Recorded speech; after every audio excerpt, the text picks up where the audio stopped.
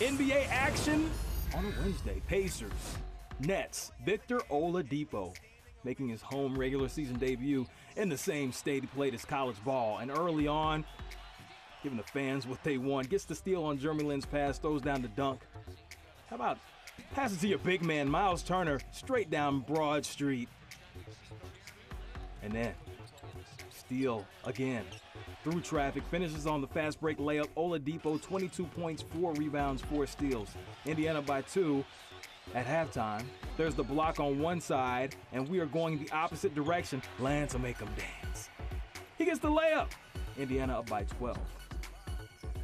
Mr. Sabonis makes his appearance right there and makes it with authority. Take a look at the replay. Nice assist from Corey Joseph. Sabonis getting it done. Indiana up by 7.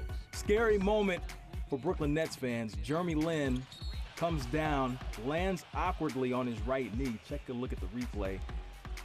Lin would have to be helped to the locker room, and he would not return to the game.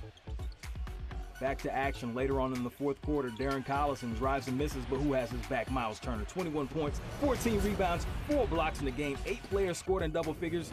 Pacers getting it done. They get the win.